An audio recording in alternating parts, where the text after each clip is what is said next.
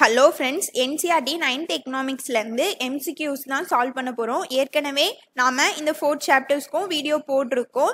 இன்றைக்கி இதிலேருந்து practice questions பார்க்கலாம். உங்களுக்கு இந்த வீடியோஸோட நோட்ஸ் வேணும் அப்படின்னா கீழே டெஸ்கிரிப்ஷனில் டெலகிராம் குரூப்போட லிங்க் இருக்குது, அதில் ஜாயின் பண்ணிக்கோங்க. உங்களுக்கு வேறு ஏதாவது டவுட்ஸ் இருந்தாலும் நீங்கள் அதில் கேட்கலாம், இல்லைனா கீழே கமெண்டில் கேளுங்க.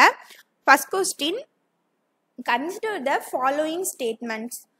which of the above statements is are incorrect ன்னு கேட்டிருக்காங்க. சில டைம் பார்த்தீங்கன்னா இதில் வந்து இன்கரெக்ட்னு கூட கேட்டிருப்பாங்க. நம்ம கேர்லெஸ்ஸாக வந்து அதை பார்க்காம விட்டுருவோம். ஸோ இதை வந்து கரெக்டாக பார்த்துக்கோங்க, கரெக்ட் கேட்டிருக்காங்களா இன்கரெக்ட் கேட்டிருக்காங்களான்னு.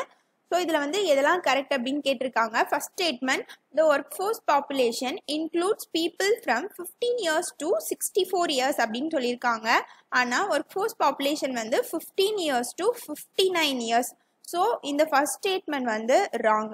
அடுத்து second statement, rural areas have mostly educated unemployment அப்படின்னு சொல்லியிருக்காங்க. ரூரல் ஏரியாஸில் பார்த்தீங்கன்னா எப்போவுமே வந்து அக்ரி ரிலேட்டடான அன்எம்ப்ளாய்மெண்ட் தான் இருக்கும் மோஸ்ட்லி. அங்கே வந்து பார்த்தீங்கன்னா சீஸ்னல் அண்ட் டிஸ்கைஸ்ட் அன்எம்ப்ளாய்மெண்ட் தான் அதிகமாக இருக்குது. சீஸ்னல்னா இப்போ ஒரு கிராப் வந்து 6 months கிராப்பாக இருந்துச்சுன்னா உங்களுக்கு 6 months மட்டும்தான் வேலை இருக்கும், மிச்சம் இருக்க 6 months வந்து வேலை கிடைக்கிறது கஷ்டமாக இருக்கும். இதுதான் வந்து சீஸ்னல் அன்எம்ப்ளாய்மெண்ட் அப்படின்னு சொல்லுவோம். டிஸ்கைஸ்ட் அப்படின்னா இப்போ ஒரு நிலத்துல வந்து 10 பேர் வேலை செஞ்சா போதும் அப்படின்னு இருக்கும், ஆனால் அந்த நிலத்துல 20 பேர் வேலை செய்வாங்க. இப்போ 10 பேர் வேலை செஞ்சாலும் அதே 100 கிலோ வீட் தான் ப்ரொடியூஸ் ஆக போகுது, 20 பேர் வேலை செஞ்சாலும் அதே 100 கிலோகிராம் தான் கிடைக்க போகுது. இந்த மாதிரி இருக்கிறது தான் டிஸ்கைஸ்ட் அன்எம்ப்ளாய்மெண்ட் அப்படின்னு சொல்லுவோம். ஸோ அர்பன் ஏரியாஸில் தான் எஜுகேட்டட் அன்எம்ப்ளாய்மெண்ட் இருக்குது. ஸோ இந்த ஸ்டேட்மெண்ட்டும் wrong.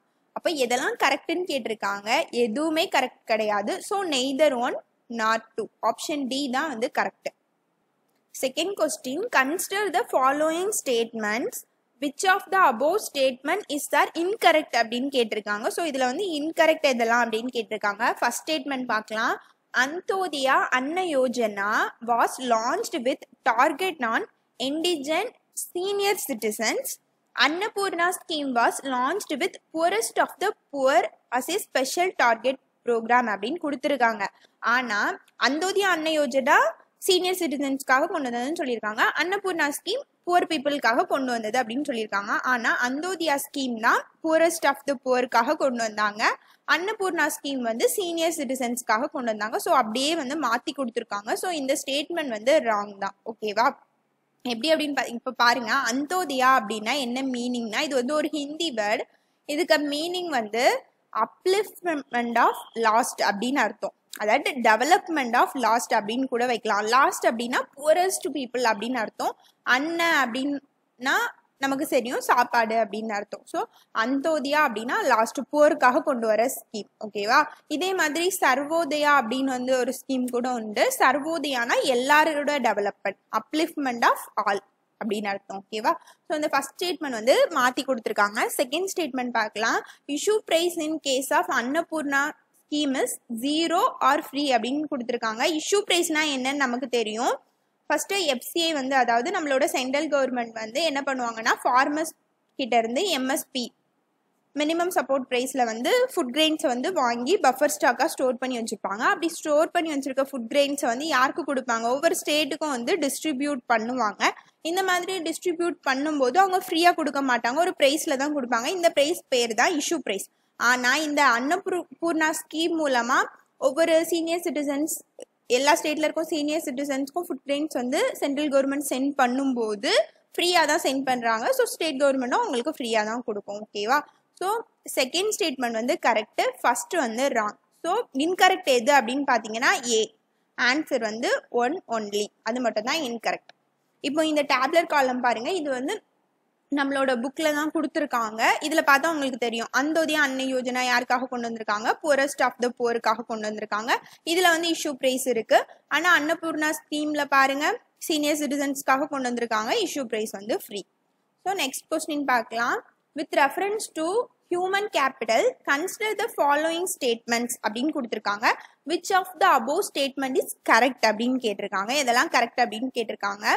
Human capital it is synonyms to human population அப்படின்னு சொல்லியிருக்காங்க. அதாவது இப்போ ஒரு 100 குழந்தைங்க பிறந்த உடனே அது வந்து ஹியூமன் கேபிட்டல்லாம் மாறிடுமா?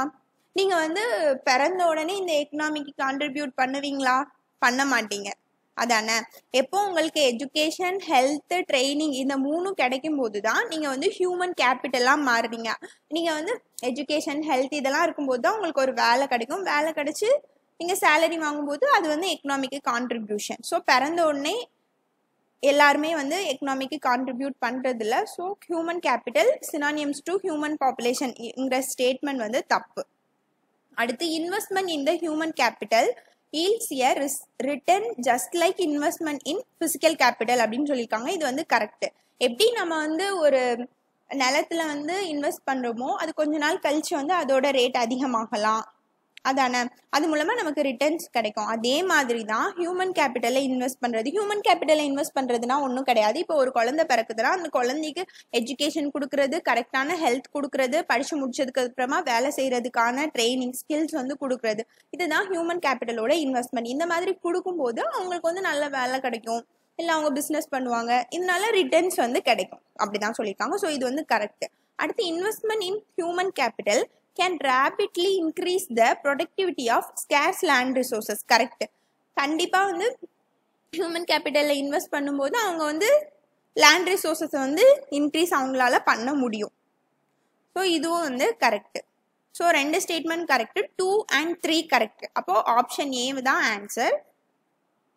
பாருங்க, population becomes human capital when there is investment made in the form of education, training and medical care. So அடுத்து next question, which of the following statement is R incorrect அப்படின்னு கொடுத்துருக்காங்க. Fair price shops keep stock of food grains only அப்படின்னு சொல்லியிருக்காங்க. Fair price ஷாப்னா நமக்கு தெரியும் என்னது, ration shop தான் fair price shop.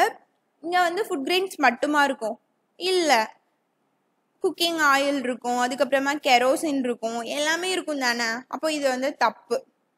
The introduction of rationing in India dates back to the acute food shortage during the 1960s prior to the Green Revolution அப்படின்னு சொல்லியிருக்காங்க. தப்பு. நம்ம படித்தோம், ரேஷனிங் வந்து 1940ஸ்லேயே வந்து இப்படி ஒரு சிஸ்டமை வந்து கொண்டு வந்துட்டாங்க. எப்போ அப்படின்னு பார்த்தீங்கன்னா பெங்கால் ஃபெமைன் டைமில் வந்து ரொம்பவே ஸ்கேர்ஸ் ரிசோர்ஸஸ் தான் இருந்துச்சு. ஸோ அவங்க அதை வந்து எல்லா பீப்புள்ஸ்க்கும் வந்து ரேஷனலாக பிரித்து கொடுக்கணும் அப்படிங்கிறதுக்காக வந்து 1940ஸ்லேயே வந்து ரேஷனிங் அப்படிங்கிற ஒரு கான்செப்ட் வந்து வந்துடுச்சு.